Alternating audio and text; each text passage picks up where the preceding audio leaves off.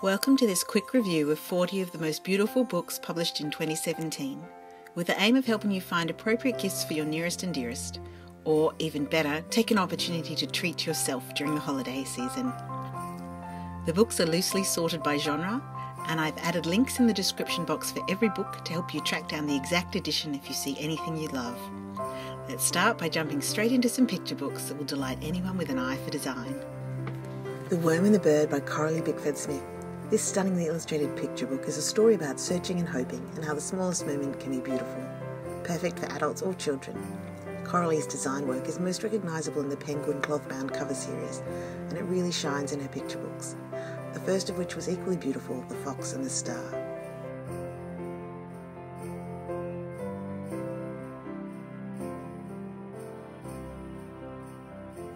Nibbles, the Dinosaur Guide and Nibbles, the Book Monster by Emma Yarlett are beautifully engineered books, packed full of peek-through holes where Nibbles has eaten through the book, with lift the flaps and interesting facts. You can even get a matching plush toy if you're buying it for a little one. Alice's Adventures in Wonderland, illustrated by Santore, would be perfect for an Alice collector, as this gorgeously illustrated volume has fold-out illustrations and comes with a poster as well.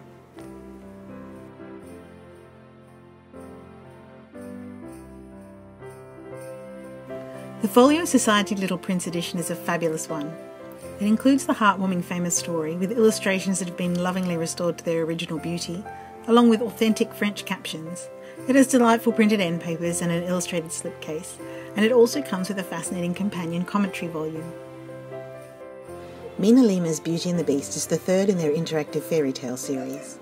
This volume includes fold-out maps, an advent calendar that reveals entertainments available in the palace, and the movable dial from the ring that Beauty uses to return to the Beast, as well as a myriad of other clever feats of paper engineering. If you don't have any of these stunning volumes yet, they've also released a box set with this volume, as well as Peter Pan and the Jungle Book. The World of Moominvalley by Philip Ardagh is a must-buy for anyone who loves the Moomins. There's lovely characters in the series of books and comics by Swedish-speaking Finnish illustrator Tove Jansson. This book has a die-cut cover with gold foil, and the internal layout is bright and beautifully designed.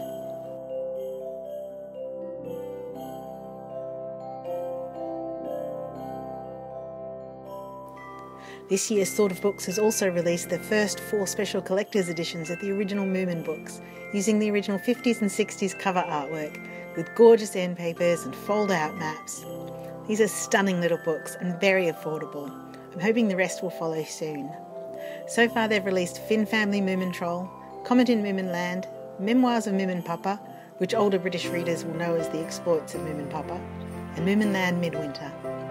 And a few shops in the UK have also made available a sweet little short story, The Invisible Child and the Fir Tree, for which proceeds go to charity if you're looking for a stocking stuffer. The Wonderling by Mira Bartok is a gorgeously illustrated tale of a fox-like foundling who has a desperate desire to belong and sets off to seek his destiny in a magical Dickensian steampunk world.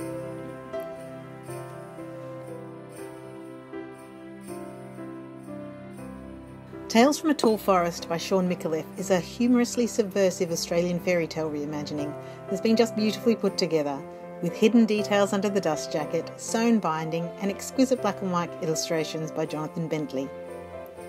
For the Disney lover, the Pixar pop-up celebration will be published soon, and this features over 40 pop-ups from Matthew Reinhardt. Like the Pixar movies, each pop-up will have Easter eggs referring to other films, so this will be fun for both children and adult animation lovers to peruse and discover new things. Nevermoor is the first book in the Trials of Morrigan Crow by Jessica Townsend, another Australian author. And this has been touted as the new Harry Potter, with good reason. It's a lovely, fun, magical tale about a girl who's cursed to die on her 11th birthday, who discovers she can escape her fate by competing in the trials of the Wondrous Society. It has a lovely hidden illustration under the cover as well, sprinkled with gold, and pretty illustrated chapter headings.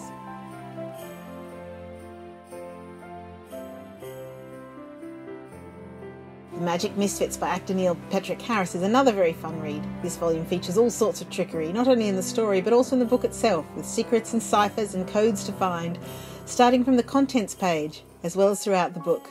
Excellent fun!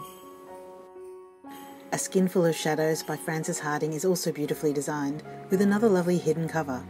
This dark historical otherworldly tale is about a girl who can be possessed by spirits of the dead. Leigh Bardugo's Language of Thorns is a collection of 6 stories set in her magical Grishaverse, each of them richly atmospheric and lavishly illustrated.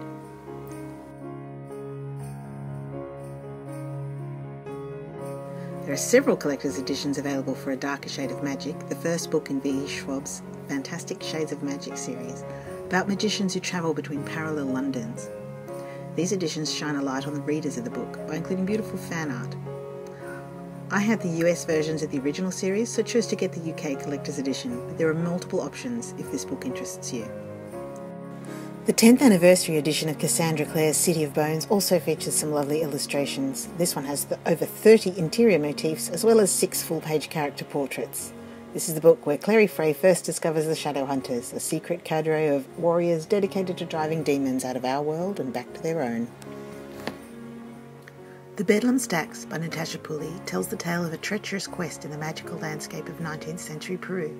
The hardback cover is a cool die cut, showing the beautifully illustrated end papers underneath. Her previous book, The Watchmaker of Filigree Street, is also a blend of historical events with flights of fancy, with this one travelling through Victorian London and Japan. Murder on the Orient Express is one of Agatha Christie's most celebrated mysteries, and with the recent movie release, there are a few lovely editions of this one popping up around the place. The Folio Society have a beautifully illustrated edition, with wonderful illustrations by Andrew Davidson. There's also a luxuriously illustrated film tie-in version that was just released. It's a large format book with artwork and photography from the film adaptation, and it's been beautifully laid out with 200 illustrations.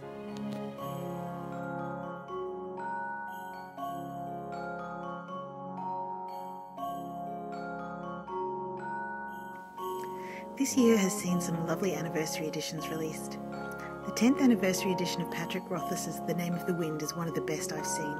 It has red-stained page edges, a little hidden debossing on the boards under the dust jacket, and more than 20 beautiful illustrations, as well as a host of extra features including appendices discussing the calendar and currency systems, a pronunciation guide, and 2 expanded maps. It's really stunning.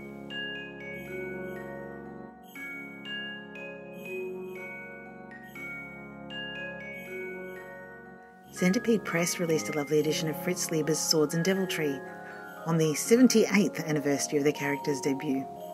It has 5 colour illustrations and a frontispiece, illustrated end papers, and it contains a collection of short stories featuring classic fantasy heroes Farford and the Grey Mouser. Warcross is a super fun young adult science fiction for which you want to make sure you get the UK edition with its fabulous rainbow cover under the dust jacket.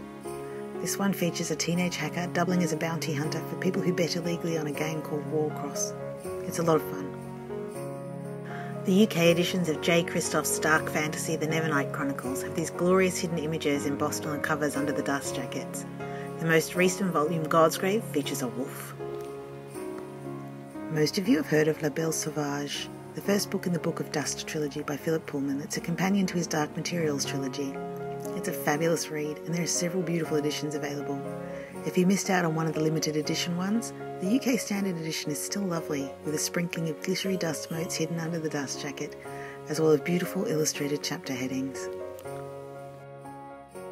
For the romantics, we have the truly stunning deluxe edition of the classic romantic fantasy adventure comedy The Princess Bride, written by William Goldman, or should I say S. Morgenstern. This keepsake edition has a foiled and embossed cover, 50 full-page colour illustrations by Michael Manamivable on rough-cut green paper, full-colour chapter openers, and a lovely colour map on the end papers.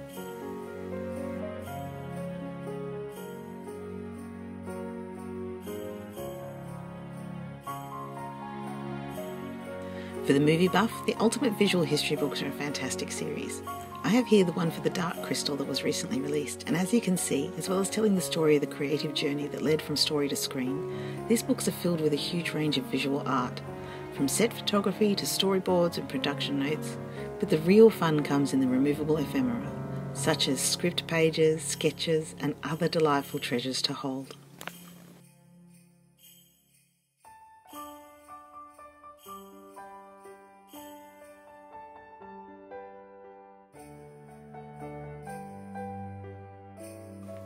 No gift guide would be complete without mentioning the illustrated versions of J.K. Rowling's Harry Potter and the Prisoner of Azkaban and Fantastic Beasts and Where to Find Them. They've been covered extensively elsewhere, but I just want to say they're every bit as gorgeous as you would hope.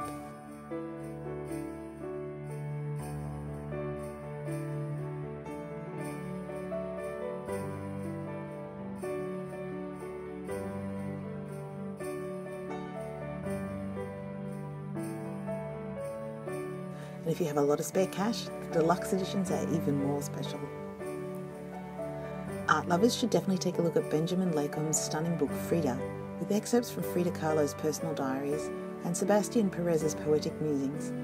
It features a series of consecutive die-cut pages, drawing you into her life, art and creative process. For the history lover, I'd recommend you take a look at the illustrated version of Shahnameh, the epic of the Persian kings. This slipcase book is simply stunning, with lavish and spectacular illustrations.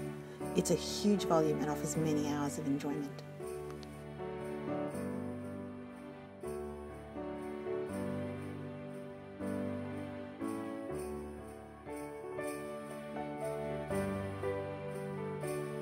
The 75th anniversary illustrated edition of Edith Hamilton's mythology is also quite lovely, although one might have hoped for more illustrations by the very talented Jim Tierney.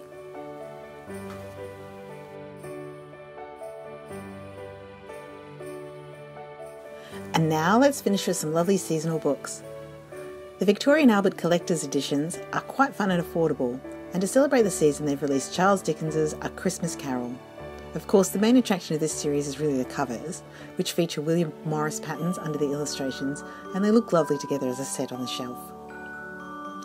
And I also have 2 editions of Hoffman's holiday classic The Nutcracker to share with you. One is this interesting die-cut edition, which features clever paper scopes by the illustrator Shobna Patel.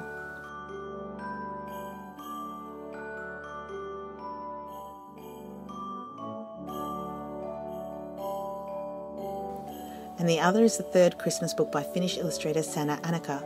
Sanna may be familiar to you through her collaborations with fashion company Marimekko. Her other Christmas books include Hans Christian Andersen's The Fir Tree and The Snow Queen, and all 3 are cloth-bound and feature stunning illustrations. So there are links to all of these books in the description box below, and I'd love to know which books are your favourites, or if you're planning to get any, or if there are any beautiful book releases from this year you think I missed. Thanks for watching. Subscribe if you'd like to see the next collection of beautiful books, and I look forward to next time.